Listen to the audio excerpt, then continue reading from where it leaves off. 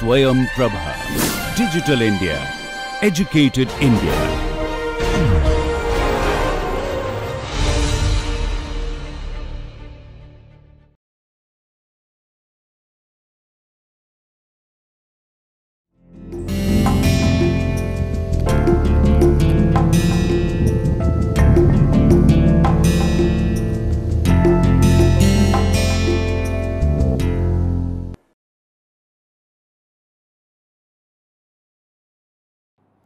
Dear students, you are welcome in this class. Topic of this lecture is Physiological Principles and the Efficient Crop Production in Dryland. The learning objectives are to define the various kinds of physiological functions and principles necessarily required by the drylands for survival. In dryland, we definitely have shortage of moisture, and how and why these physiological principles can be applicable. Describe the techniques necessary to sustain the production and productivity of crops under dryland conditions. So, some glossary.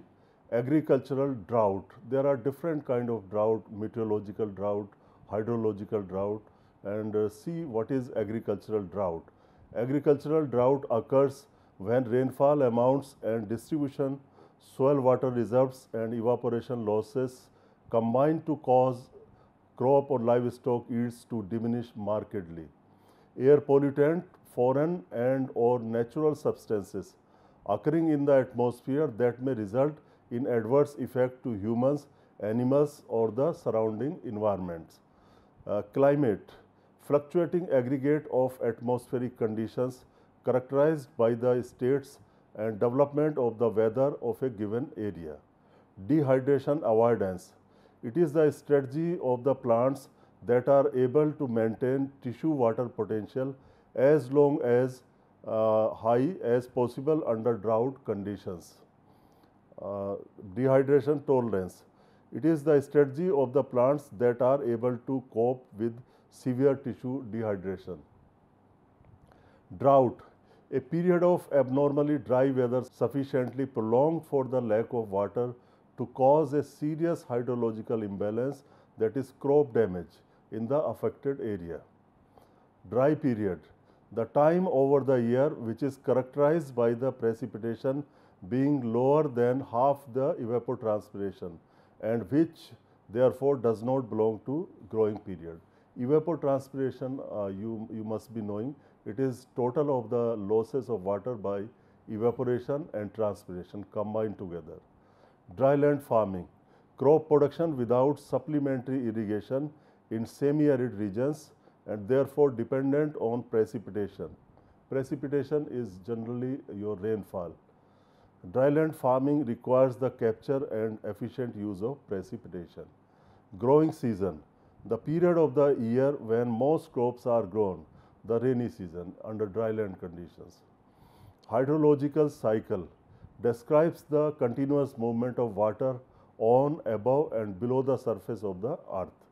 Length of growing period, the continuous period of the year when precipitation exceeds half of Penman evapotranspiration plus a period required to evapotranspire and assumed soil moisture reserve, and when mean daily temperature exceeds 6.5 degrees Celsius. Osmotic stress, the stress imposed on a plant by the accumulation of high concentration of salt around the root, which reduces plant growth. Particulate matter, any material that exists in the solid or liquid state in the atmosphere. The size of particulate matter can vary from coarse, wind-blown dust particles to fine particles. Now see the map of India, and these are the areas colored in brown color, and you can see these are the rain-fed region in the country. See, very large area is under rain-fed conditions. Why arid and semi-arid farming is our concern? Semi and arid farming here, mostly dryland farming. Why it is a concern? Because it is about 58% of the net cultivated area is occupied by the drylands, and food production is about 44%. This is important to know that area is very high, 58% of the total cultivated area. but contribution in food production is 44, which is a mismatch. And human population residing here is 40% and animal population is 60%. Pulses and millets 87% come from these areas. Oilseeds about 77 comes from these lands, and cereals 50% and cotton 66%. About 325 million ton of food grains for 1.5 billion population by 2025 is to be produced by the country. And in that case, to sustain this food security, these rain-fed drylands will have great responsibility. Now see potential of rain-fed and dryland agriculture. Still we are not realizing the best of the yields, and they are less than the actual or observed yield. So you see in India we are getting hardly 40% of the possible yield, and rest is the gap. Now see yield gap of important rain-fed and dryland crops in different countries. So you see for soybean, for groundnut, for kharif sorghum, etc., a big yield gap exists in the country for different crops. See this case also. In this case, cereals, a big yield gap. The blue color is national demonstration. We got, and the red one is which is being achieved, which is the national average of the rain-fed land or dry lands. So you see there is a big gap. There is big difference between blue and red. So we need to raise this red. Now come to the main topic, that is dryland farming. So dryland farming and dry farming encompasses specific agricultural techniques for the non-irrigated cultivation of crops. Dryland farming is associated with drylands, areas characterized by a cool wet season which charges the soil and with virtually all the moisture that the crops will receive prior to harvest, followed by a warm dry season. They are also associated with arid conditions, areas those having scarce water resources. So dry land are the areas where there is shortage of water or deficit of water, and these regions mainly fall in arid and semi-arid climate. So farming under these conditions, under dryland condition, is dryland farming. So dryland farming has evolved as a set of techniques and management practices used by farmers to continually adapt to the presence or lack of moisture in a given crop cycle. Now constraints of crop production in drylands. So there are number of constraints in dryland which stop or by which we realize the less yields. So reasons are inadequate and uneven contribution of rainfall. This is the topmost reason for low productivity in dryland. We are not sure when rain will come and when it will end. So there are a lot of problems related to onset of monsoon, distribution of rain, etc. Late onset and early cessation of rain, this can happen. Prolonged dry spells during the season, this is a common cause of concern that for long part of the year dry conditions exist and very few rainfall is there. Hot dry winds, low humidity, excessive evaporation. Excessive evaporation, particularly during summer month, it exceeds the uptake of the water by the crop. Low moisture retention capacity. Soils are generally light in texture, so they are basically not supposed to store more moisture. Low fertility of soils, salinity and alkalinity. This is another issue under arid and semi-arid climate, that many soils, large chunk of soils are salt affected, saline or alkaline in nature. Rapid runoff, undulated topography, because soil is mostly light textured and also some medium texture soils are also there. So rapid runoff occurs. They do not retain water for long time. Poverty and small holding size, this is socio-economic issue, and because of these conditions people in those areas are poor. Improper variety selection, poor crop establishment and weeds. There are number of issues which are related to crop management. So there is no efficient crop management by the farmers, so could be the reason or constraint. Now see some constraint in detail. Drylands are characterized by low and uncertain rainfall, therefore crop failure is a common feature there. The various constraints of dryland include: in dryland areas in general, the rainfall is low and highly variable, which results in uncertain crop yields. The distribution of rainfall during the crop period is uneven, receiving high amount of rain when it is not required and lack of it when crop need it. So that is the issue, and not just in dryland, that is common everywhere where the farming is dependent upon the monsoon. We do not know when it will come and when it will go, how much it will rain today, how much it will not rain. Generally in dryland areas, when the monsoon sets in late, the sowing of crops are delayed, resulting in crop yields. So many things are related to rainfall in case of dryland agriculture. Or at times the rains may cease very early in season, exposing the crop to drought and during flowering and maturity stages, which reduces the crop yields considerably. So these flowering and maturity stages are very important, particularly flowering, at which there should not be any shortage of moisture. If shortage occurs, then definitely it will affect the grain filling, seed setting and so on.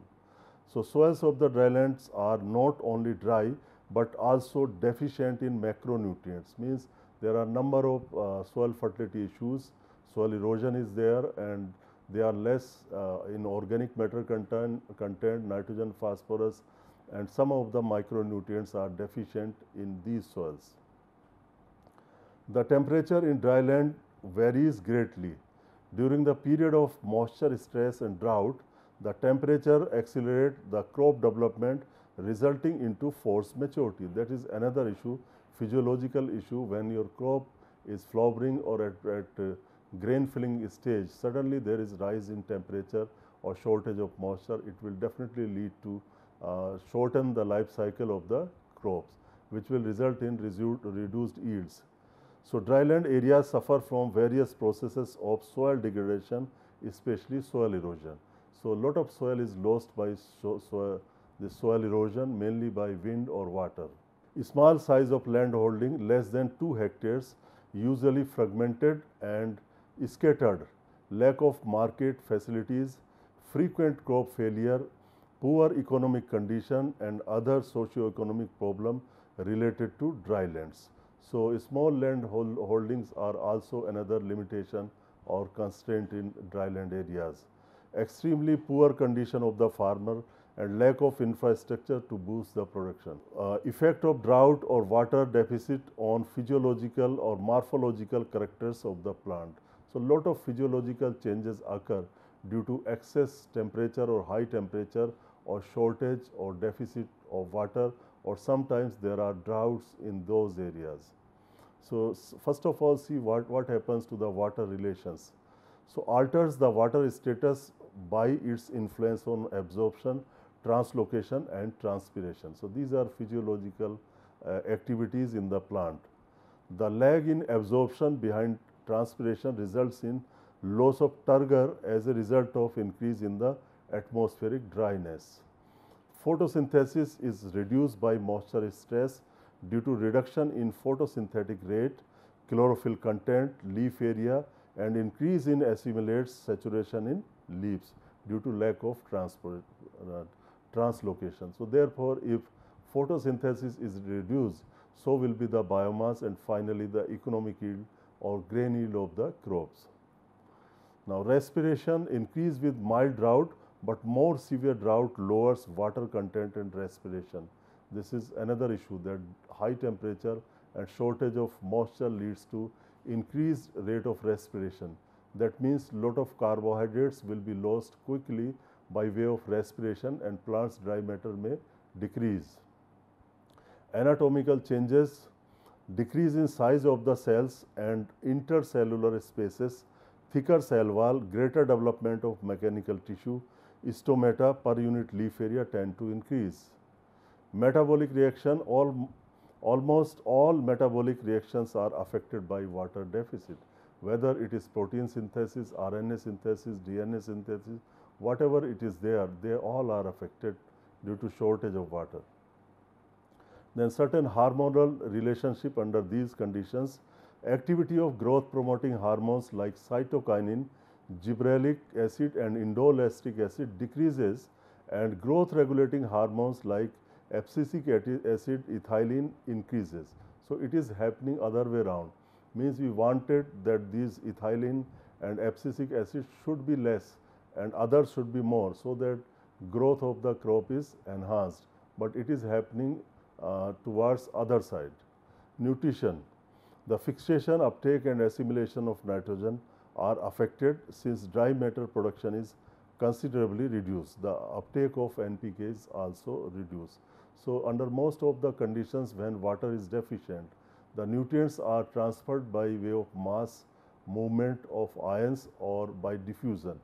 So, both are mostly water dependent, and due to shortage of water, nutrient transport to root is affected, and so is the case of uptake. Growth and development. Decrease in growth of leaves, stems and fruits. Maturity is delayed if drought occurs before flowering, while it advances if drought occurs after flowering. So, this is point worth noting.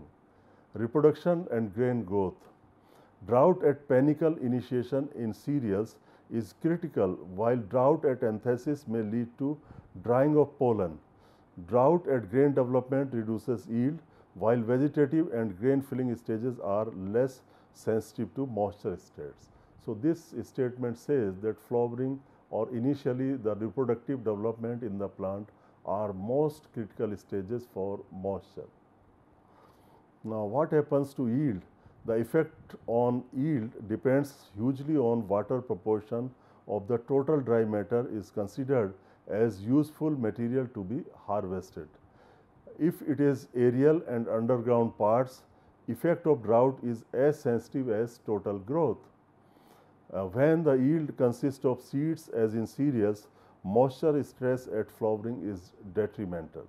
When the yield is fiber or chemicals, where economic product is a small fraction of total dry matter, moderate stress on growth does not have adverse effect on yields. So, effect of water deficit or moisture stress is also dependent upon kind of economic product. So, if it is the whole biomass, then it is less affected, and if it is mainly the grain, then it is more affected. Now, physiological principles for yield improvement in drylands or dryland crops. So, we know pulse millet and sorghum are C4 crops, and the legumes groundnut, chickpea and pigeon pea are C3 crops, and they occupy an important crops in dry, arid and semi-arid tropics.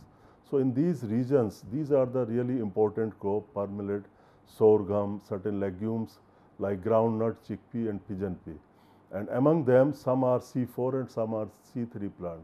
C4 plant means when photosynthesis happen, the first product of photosynthesis is 3 carbon compound in C3 plant and 4 carbon compound in C4 plants. So, therefore, they are called C3 and C4 plant. Generally, C3 plants have photorespiration, losing their synthesized carbohydrates of photosynthesis, and C4 plants do not have this mechanism of photorespiration. Therefore, C4 plants have higher photosynthesis efficiency compared to C3 plants.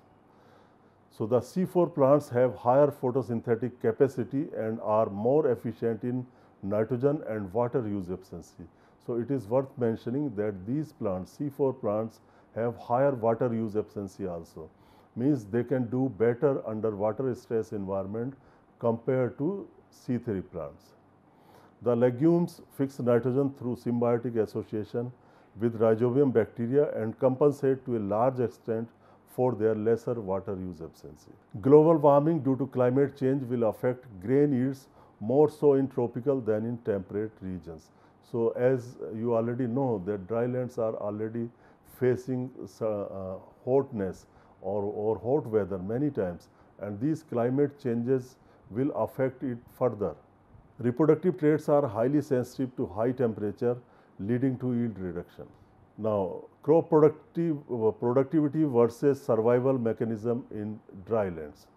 So, response of most crops to soil water deficit can be described as a sequence of 3 successive stages of soil dehydration.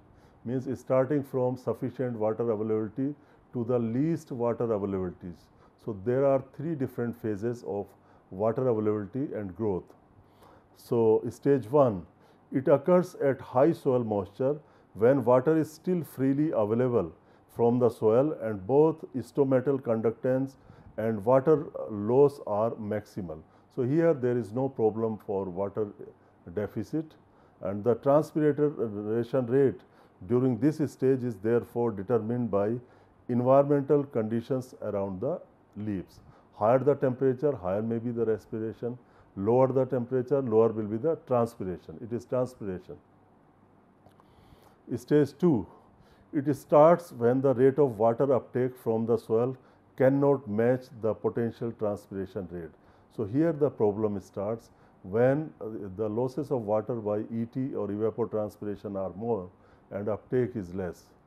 So, stomatal conductance declines to keep transpiration rate similar to the uptake of soil water for maintaining the water balance of the plant. So, this is the internal mechanism of the plant. When losses of water exceed the uptake, then plant tries to control the transpiration by reducing the size of the stomata. Stage 3, it begins when the ability of stomata to adjust to the declining rate of water uptake from the soil has been exhausted. Now, stomata cannot play more role, it cannot constrict itself further more, and stomatal conductance is minimal. So, that is a serious stage. Virtually all major processes contributing to crop yield, including leaf photosynthetic rate, leaf expansion and growth, are inhibited late in stage 1 or in stage 2 of soil drying. So, losses actually start from the later part of the stage 1 and continues in stage 2, and there may be maximum losses if stage 3 reaches, because in stage 3 the growth or photosynthesis will be severely affected and plants may have more respiration that time.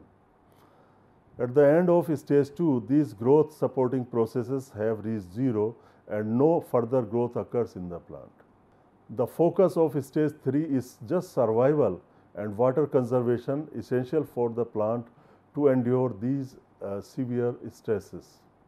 Plant survival is a critical trait in dryland ecosystems, but most agricultural situation, stage 3 has little relevance to increasing crop yield and water productivity, because here there is no possible, the plateau has come, especially in the case of intermittent drought. Consequently, the amount of water extracted up to the end of stage 2 determines cumulative growth by plants on a particular soil water reservoir. Research on soil water use in crop growth dating more than 100 years has consistently shown an intimate and stable relationship between the plant growth and transpirational water use after correcting for variation in atmospheric humidity, reported by Sinclair and co-workers 1984. Therefore, options to enhance crop survival do not usually mean an increase in crop yield under drought conditions. Increased crop yields and water productivity require optimization of the physiological processes involved in critical stages, mainly stage 2 of plant response to dehydration.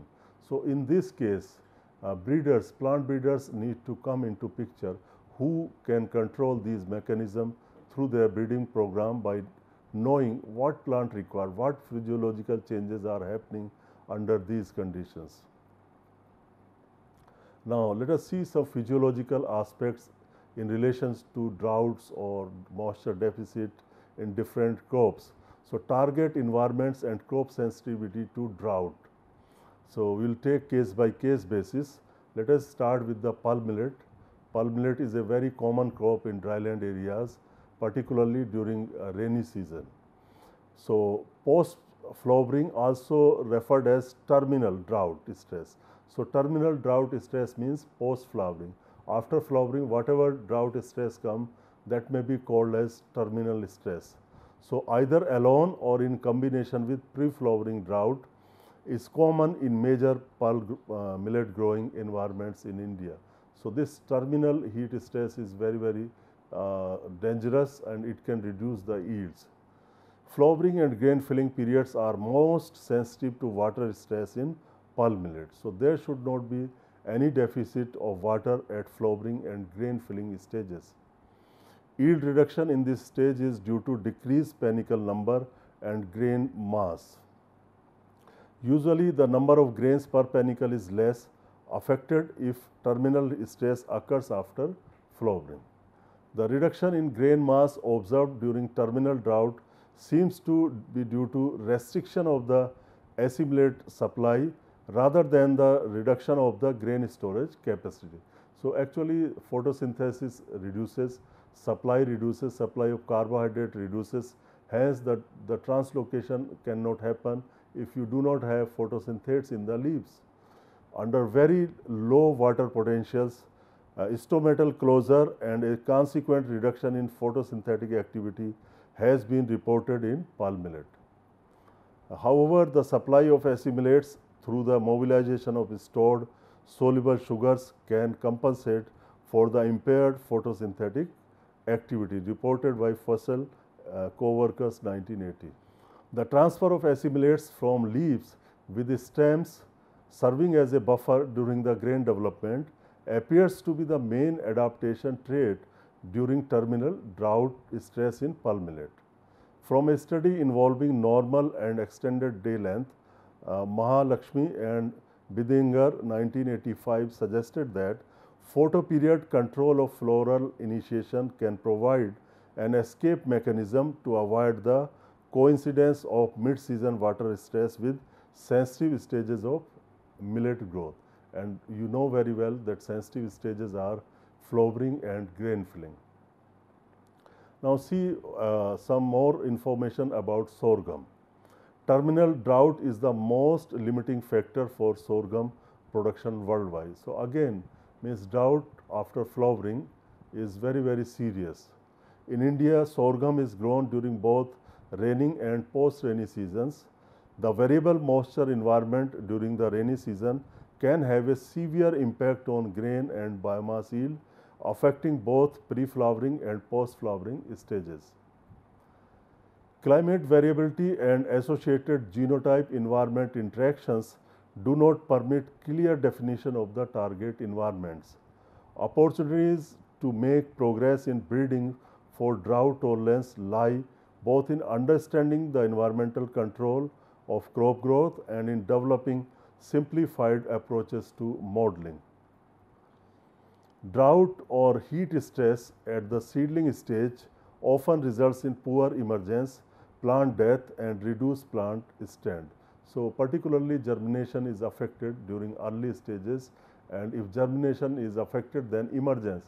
Emergence means when seedlings comes out of the soil, that is your emergence. So, seedling number will reduce. Severe pre-flowering drought stress results in drastic reduction in grain yield. Most flowering drought stress tolerance is indicated when plants remain green and fill grain normally. The stay green trait has been associated with post-flowering drought in sorghum. So, drought at flowering commonly results in barrenness or in genotypes having a longer anthesis silking interval. One of the main causes in reduction in the flux of assimilate to the developing ear below some threshold level necessary to sustain grain formation and growth. Drought coinciding with this growth period can cause serious yields instability at the farm level.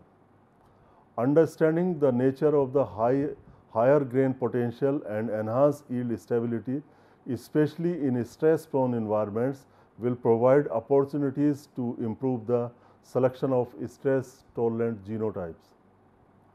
Now, switch over to maize. Inadequate water availability at critical stages of crop growth and development is the major limiting factor for maize production and productivity in the tropics. So, silking stage is very important for moisture. Mean rainfall during the crop season appears to be adequate for maize production, but its distribution during the crop cycle has a high coefficient of variability. Means distribution is not fixed. Normal inter-seasonal fluctuations in rainfall have been found to be associated closely with variations in average national maize yields across quite large production regions in the tropics. The above suggests that water stress is the pervasive cause of yield instability in maize-based cropping systems in the tropics. Now see, groundnut is very important grain legume, and it is an oilseed crop and grown in dryland areas. The effect of drought on groundnut is manifested in several ways, affecting both quantity and quality of the crops. Quantity means the yield or production of biomass, and quality means with respect to nutritional quality. Protein content, vitamin, mineral, these are quality attributes, or oil percent also. The three patterns of drought observed in groundnut are early season drought, mid season drought, and end of season drought. A 20 to 25 day moisture stress early in the season, once the crop is established, and its subsequent release by irrigation or rainfall has been found to induce heavy and uniform flowering, leading to increased productivity. So, a very lighter water stress at early stage was beneficial here. Perhaps it has helped in increasing the root growth in search of water. Groundnut shows increased sensitivity to mid-season stress compared with early and late season stresses. Yield progressively decreases as duration of the drought increases and as the mild season approaches. Water deficit during the late flowering and pod forming periods is detrimental to groundnut yield. Thus, these are very critical phases for grain yield of groundnut. End of season drought affects seed development and its quality. Moisture stress, timing, and severity during flowering decreases the number of flowers and delays the time to flower. However, since only 15 to 20% of flowers form pods, reduction in flowering due to moisture stress does not directly influence pod yield. Also, groundnut can compensate for reduced flower numbers arising from water deficits by producing a flush of flowers once the stress is over.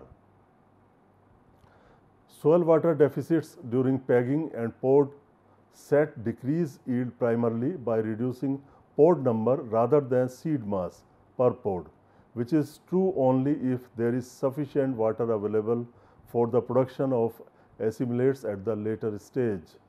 The pod zone water content influences peg penetration and conversion into pods and calcium and water uptake by pods. Many of you might be knowing pegging. So, pegs are the structures from the flower after fertilization, and these pegs enter into the soil and these pegs make the pods. So, you need to know in detail about what is pegging in groundnut. Now, chickpea is mostly a Rabi season crop in the country, and it does not face too much of water deficit, and it is mostly grown on residual soil moisture which was received during the rainy season. So, characterizing drought in post-rainy season crops such as chickpea is relatively simple compared with the intermittent drought experienced by the rainy season, because here temperatures are also not too high. So, as the crop is grown almost entirely on stored soil moisture, it is exposed mostly to progressively increasing water deficit or terminal water deficit may be there during the month of March or April. Factors governing crop growth and water use in the post-rainy season, that is radiation, temperature, vapor pressure and potential evaporation, are relatively stable and predictable in this case. Hence, simulation modeling of both crop growth and the effects of various crop traits is eminently feasible, because in Rabi seasons or winter season the climatic variables have less variability compared to the summer season or rainy season. Pigeon pea is your Cajanus cajan or arhar crop. It is also important in semi-arid and arid climates. In pigeon pea growing Kharif season tracts, the rainfall is erratic in its amount and distribution. However, based on the long-term rainfall pattern, it is possible to broadly characterize patterns of drought in a given environment by calculating probabilities of dry periods followed by wet periods or vice versa, reported by Virmani and co-workers 1982 from ICRI set. This assessment is helpful in developing genotypes for target environments or in identifying environments with similar drought patterns. Traditionally, medium to long duration land races of varieties have been cultivated with a crop duration of 150 to 300 days. It was really very long duration of the crop. Pigeon pea can be exposed to intermittent drought stress during dry periods of the rainy season and to terminal drought stress in post-rainy season.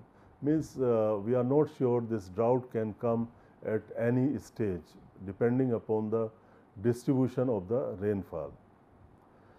Since the late 1980s, short duration genotypes have been developed with extra short duration genotypes able to reach maturity within 90 days.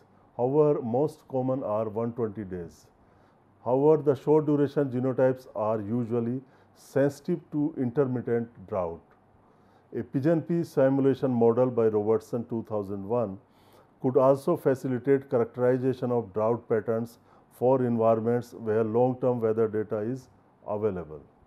So by now you have seen most of the things related to drylands, such as its meaning, concepts and different constraints under dryland systems, and main constraint is your moisture stress and high temperature, high ET rates, poor soil, etc. you have seen, and you have also seen some physiological principles under dryland system and particularly in different crops, and you have found overall that under dryland conditions the yields and performance of the crops is generally low, and it is low because of drought conditions, water deficit or high temperature, etc. Now question comes, how can we increase this yield, this biomass production, radiation use efficiency, water use efficiency and all sorts of issues. How can we conserve the soil? So there are many things that can be done in under dryland conditions. So now we want to see dryland farming technology. What should be the techniques by which we can sustain the production in drylands? So starting with timely preparatory and seeding operations, including conservation of stored soil moisture, is necessary. Whatever water is there, you cannot control the amount of rainfall or distribution of rainfall. What has been given by the nature, that needs to be properly and efficiently utilized. So we must follow all sorts of measures by which we can increase the water use efficiency, water collection, storage and recycling. The use of improved crop varieties should be done which can withstand stresses. There are certain varieties and plant types which has been developed by plant breeder, and they suit more to the drying conditions, and selection may be made for those cultivars or genotypes or varieties. For moisture conservation in the soil, number of options are there, and the simple one is deep tillage, surface cultivation and stubble mulching need to be practiced. So deep tillage is not new concept. Farmers are being advised and they are also practicing this deep tillage for a long time, and it has several benefits, particularly when your hard layer is there, then it can be broken down and there will be proper aeration and proper root growth, and also water storage capacity will increase. If you have any hard pan layer, then the soil depth is very low. So water holding capacity of the soil is low, but you break this layer, hard pan, then you can increase the water holding capacity. And there are certain implements that can be used for breaking this hard pan, and in that case chisel plow can also be used. So deep tillage is required to break plow soles and layers because repeated plowing over centuries has resulted in the growth of hard compacted layers. Conjunctive use of rainfall, surface and groundwater should be done. Conjunctive means joint use. It can be rainfall. Of course, rainfall will come at its own. You cannot control it. But surface and groundwater should be used in combination to the what has been received from the rainfall. Surface sources may be your canals, maybe rivers, maybe ponds, etc. Some are stored, some water is stored after harvesting in the rainy season. And groundwater, of course, some farmers have facility of the tube wells even under dryland conditions. Of course, the water table is very, very deep under those conditions, but if it is there, it should be used judiciously. Harvesting of water for use in dry period. So, water harvesting can be done at a small scale, at larger scale. At larger scale, it is possible by community efforts or still larger efforts, then you need support from the governments, state government or central government or local government, whatever it is, then this water can be recycled. And of course, watershed is a natural hydrological unit, is a good device for water harvesting. So, in these areas water harvesting should be practiced, and if it is done on watershed basis, then it becomes sustainable.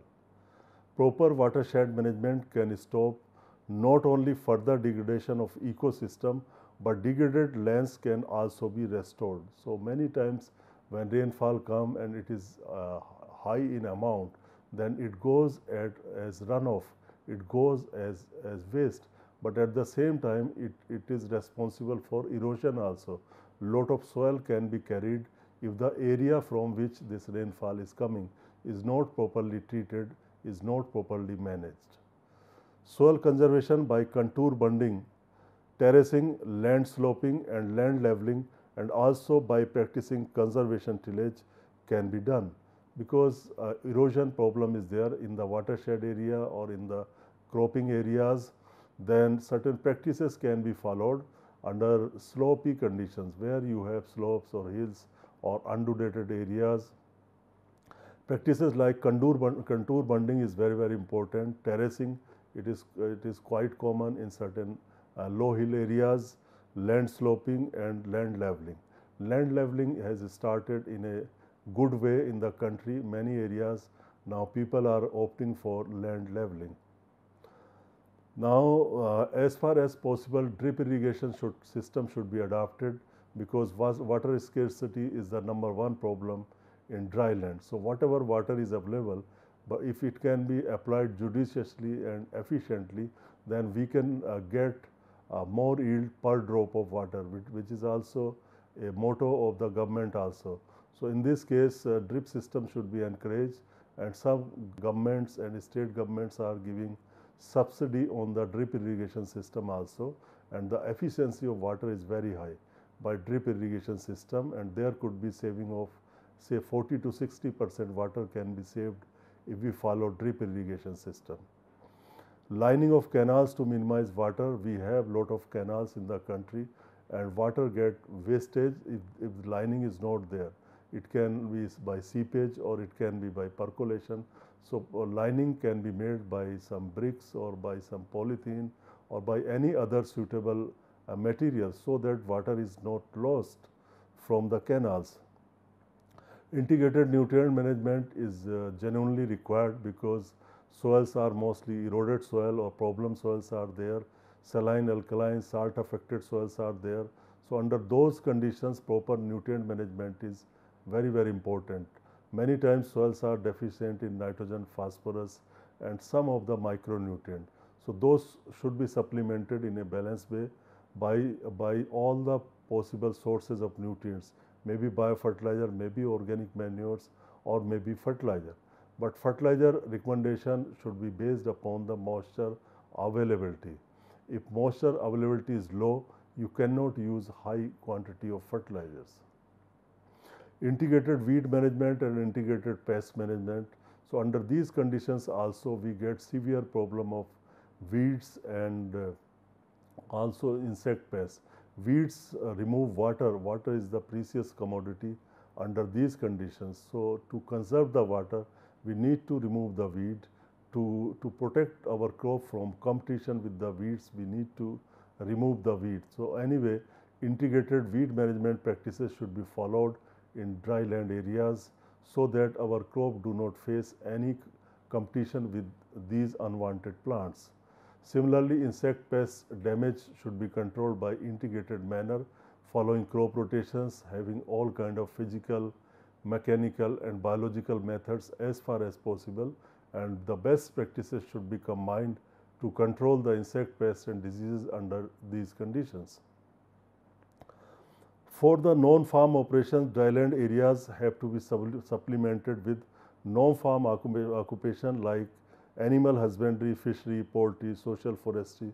So, now there is definitely a great scope of integrated farming systems where many enterprises can be combined with crop production, like it can be fishery, it can be duckery, piggery, or it can be other kind of enterprise like livestock production, your beekeeping, or your silkworm rearing, silk culture, or biogas plant is very, very important. So, some of them can be combined depending upon the availability of the inputs and the infrastructure and the facilities. But that is going to be a very important system of farming that can sustain the sustainability of the dryland farming. So, now it is definitely need of the hour to think on these lines. Alley cropping, pasture management, tree farming, silvipastoral management systems and agro-horticultural systems which are more relevant to dryland situation have to be adopted for successful dryland farming system. In dryland farming also agroforestry is getting very, very important, and if you take multi-purpose trees, then problem of fuel, wood, timber and up to some extent vegetable can be sold, and also such trees are responsible for carbon sequestration and some may fix nitrogen also, because under most of the conditions multi-purpose trees are recommended for agroforestry system. So, this they may increase the yield and as well as economics of the small farm holdings. Now, see, in dry land whatever rain is received, we should conserve it either into the soil or whenever it is runoff or lost by runoff, that should also be collected and that can be used as a life saving irrigation. So, let us see rainwater management strategies and corresponding management options to improve crop yield and water productivity. So, first column is rainwater management strategy, then purpose and then management options. So, increase plant water availability, XC2 external water harvesting system means outside the field how can we harvest the water. Purpose is to overcome the dry spell mitigation, protective irrigation. Sometimes there is shortage of water and crop will die if water is not applied. That is very critical stage. At that critical stage, the protective irrigation can be applied. Some people call it supplemental irrigation and some call it life saving irrigation. Spring protection, groundwater recharge and enable off-season irrigation, multiple water use. So, if you collect the rainwater then in the ponds or in any other suitable structure, then it also recharges your groundwater. That is good because next time your water table will be up. The management options are surface micro dams, subsurface tanks, farm ponds, percolation dams or tanks, diversion and recharging structure. Next is in situ water harvesting systems. In situ means within the field how can you harvest the water. So, purpose is to concentrate or runoff to cropped area, means bring the water which you are going to lose by runoff back into the field or you do not allow the runoff. Maximize rainfall infiltration into the soil. How it is possible, what can be done, our fields should be bunded.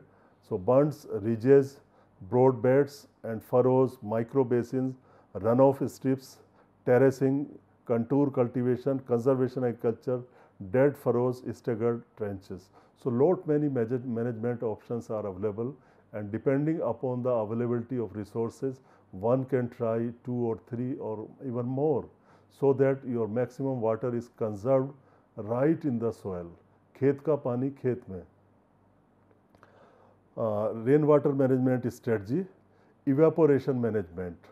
So purpose is reduce non-productive evaporation. So management options are dry planting early, mulching is good. You can cover the soil, it will protect from erosion as well as it will conserve the water and soil, and also it will moderate the temperature, reduce the temperature if your temperature is too high, or other way it can increase the temperature also if it is low. So mulching acts as a moderating material. Conservation agriculture, intercropping, windbreaks, agroforestry, early plant vigor, vegetative bunds, optimum crop geometry. These are the management options. Then increase plant water uptake capacity, integrated soil and crop management. Purpose is increase proportion of water balance flowing as produce productive transpiration. Management options are improved crop varieties, soil fertility, optimum crop rotation, pest control and organic matter. Now let us see effect of climate variability on palm millet. Palm millet is just an example on crop performance. It can be extended to other crops also. So late onset of monsoon. So what effect will happen on the crops? So shorter rainy season risks that long cycle crops will run out of growing time. And then early maturing varieties, exploitation of photoperiodism, phosphorus fertilizer at planting. These are the options. Then if there is early drought, so difficult crop establishment and need for partial or total re-sowing here. So crop may fail. So purpose is to save your crop from failing. So phosphatic fertilizer at planting, water harvesting and runoff control, delayed sowing but poor growth due to nitrogen flush. Exploit seedling heat and drought tolerance. Next is there may be mid-season drought. Drought when your crop is growing right in the field. So the purpose is, effect is poor seed setting and panicle development, fewer productive tillers, reduced grain yield, etc. Use of pulp millet variability, differing cycles, high-yielding cultivars, tilling cultivars, optimal root traits and water harvesting and runoff control.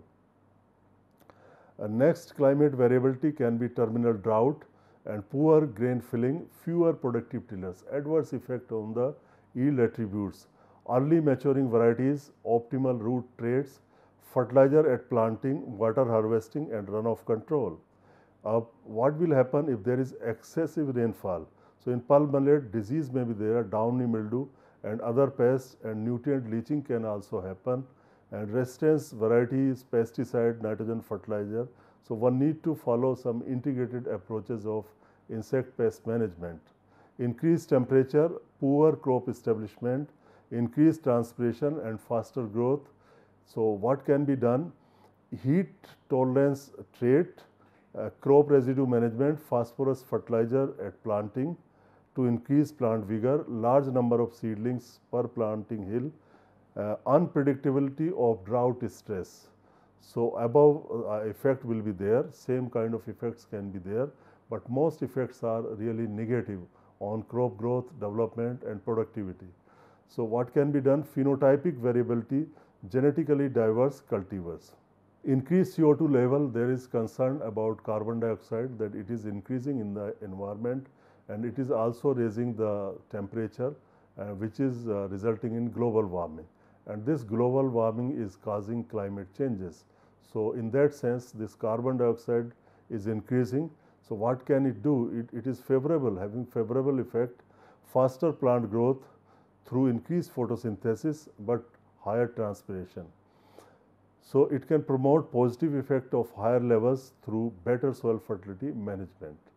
Increase occurrence of dust storms at onset of rains. So seedling buried and damaged by sand particles. This can be very serious when the storms are having very high impact.